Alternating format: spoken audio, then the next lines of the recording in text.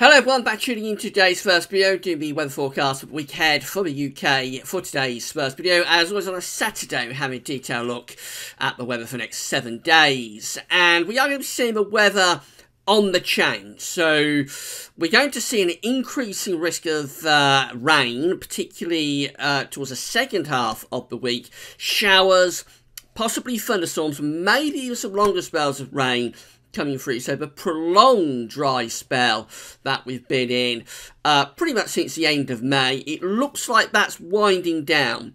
However, temperatures are going to stay quite warm, particularly so in the southeast. It's going to be fairly humid. We're starting off hot for this weekend. Temperatures will cool down from that level, but it's going to stay pretty warm for the weekend. So it's not a complete breakdown, it's a partial breakdown. I talked about this in the second video yesterday. A partial breakdown, particularly in terms of the dry spell, almost you could say a drought that we've been in. I think that will be breaking in the week ahead, but it's not a definitive breakdown, and I'll explain the reason why as we go along. Before we get on with that though, just to say that today's second video, we'll have a look at the 10-day forecast. We'll have a look and see what the E70F, GM and all of the GFS models are showing for today's second video update. You'll be able to find that on the homepage. The websites we're using for the weekend forecast coming from theweatherout.com and weathercentral.de. Starting with the radar picture from the Weather Outlook. So there's a lot of dry weather across the country today, but we have got some cloud and showery rain in the far north and northwest of Scotland. It looks very sporadic. There's a sort of broken nature to this rain, so it's not continuous persistent rain. I think it will start to get more persistent though in the very far northwest of the country through the course of particularly this evening and overnight. Otherwise, a lot of dry weather, mostly dry across the whole country. Clouds are bubbling up. It's very sunny. It was a very sunny morning, but clouds are bubbling up a little bit this afternoon. That might allow one or two showers to break out this afternoon. Here's today's Arctic pressure chart. So it's this area of low pressure that's in the Atlantic with its weather fronts ahead of it that's bringing this cloud and showery rain to the very, very far northwest of Scotland. But most places are still under the area of high pressure being in for so very long now.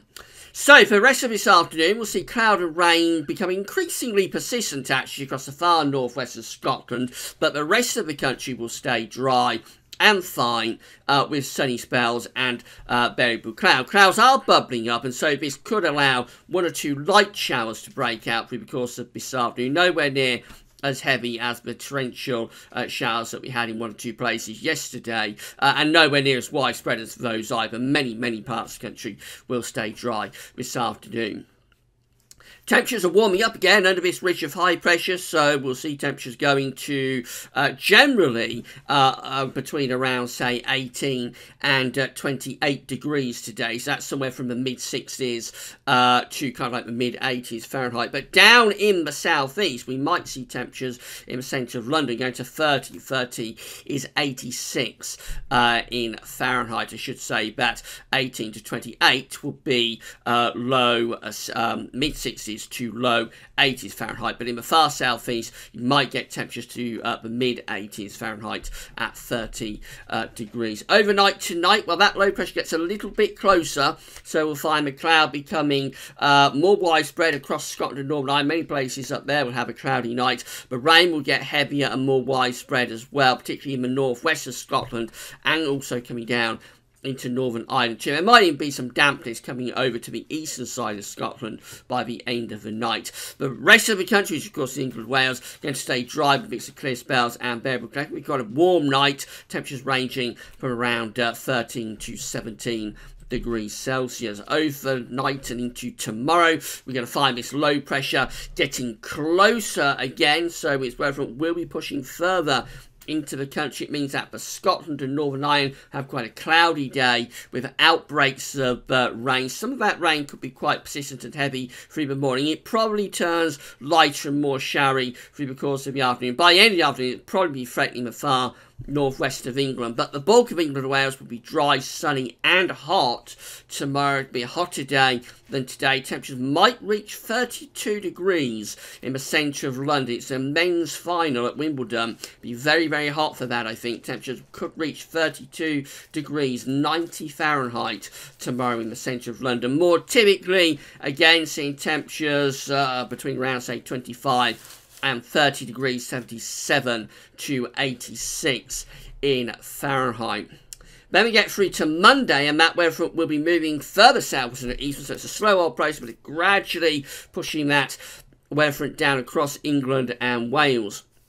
For East Anglia and South East England, we'd like to have another mainly dry, sunny and hot day, with again the temperature potentially approaching 32 degrees, 90 Fahrenheit. Across Scotland, Northern Ireland, Northern England will have cloud outbreaks of rain first thing. That will move down through Northern England, Wales and southwestern England during the morning, and then head into the Midlands and central southern England through Monday afternoon to Monday evening. It'll be a weakening feature as it comes southeast, so it'll probably start off quite wet actually through parts of Scotland, Northern England, Wales and the southwest of England, with some quite heavy rain. But as that rain gets into the Midlands, and eventually by Monday night it'll even get into the southeast, but it'll be a weakening feature, turning more showery in nature. One or two of those showers could be quite heavy though, but it's a weakening weather front. Behind that front it turns brighter, cooler and fresher across Scotland, Northern Ireland and eventually northwestern parts of England too. So a big range in temperatures on Monday, just 16 degrees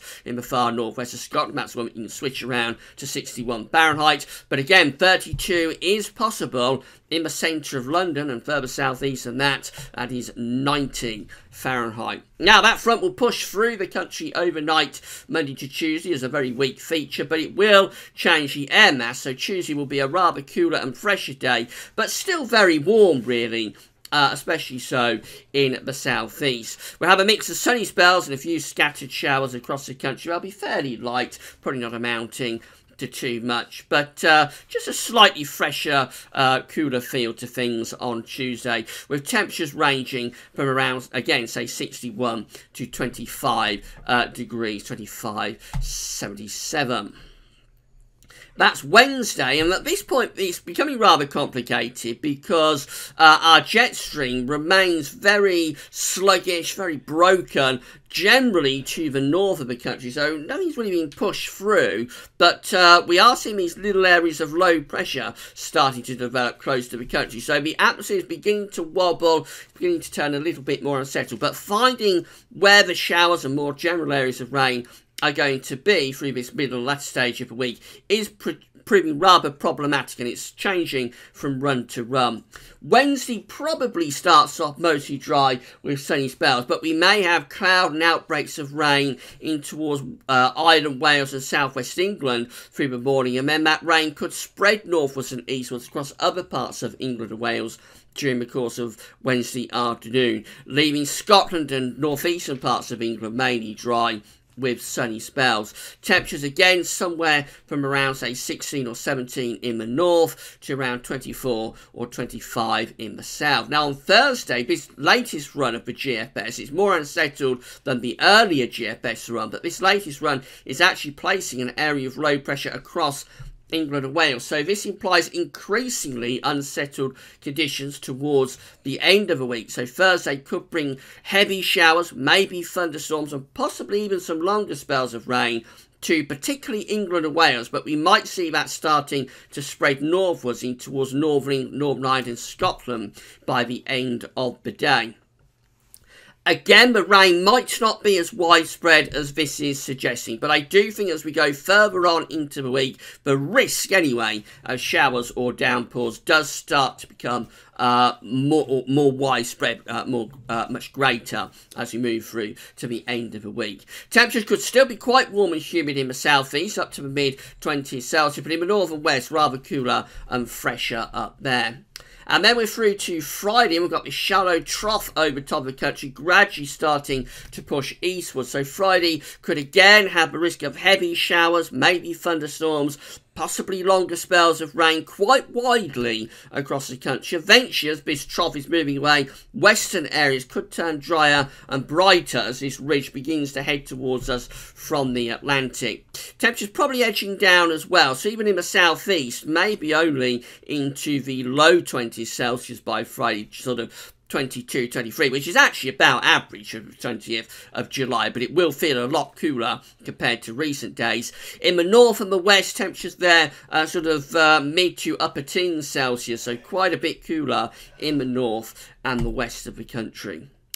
And then to go through to next weekend, signs of another change as this ridge begins to head back towards us from the Azores. So as we get through to Sunday next week, as we get through to kind of like the end of next weekend, the Azores high is re-establishing over the country, probably bringing increasingly dry and warm conditions, maybe quite humid conditions as well. But I would have thought a fair amount of cloud might be getting dragged up from those west to southwesterly wind. But the trend for next weekend is drying and warming again.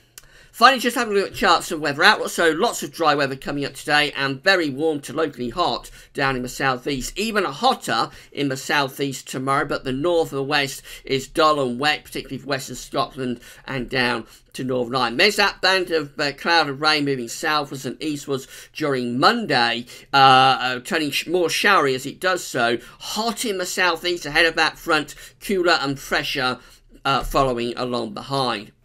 Through to Tuesday, so scattered showers across the country, but also a lot of dry weather. Temperatures are lower, but still pretty warm, to be honest, down in the south and the southeast. And then through to Wednesday, Thursday and Friday, there's just a growing threat of heavy showers, maybe longer spells of rain, possibly with some thunder breaking out towards the second half of the week. But the detail on that is very difficult to ascertain at the moment, so you're going to have to firm up on it over the next few days. It's possible we will have some fairly widespread rain at the end of the coming week, or in the second half of the coming week. But at the moment, the models are chopping and changing from run to run, and they're upgrading and then downgrading the rain for the second half of the coming week. So we do have to keep an eye on it and see just how widespread these downpours will become. By next weekend, we're probably going back towards the Azores high again.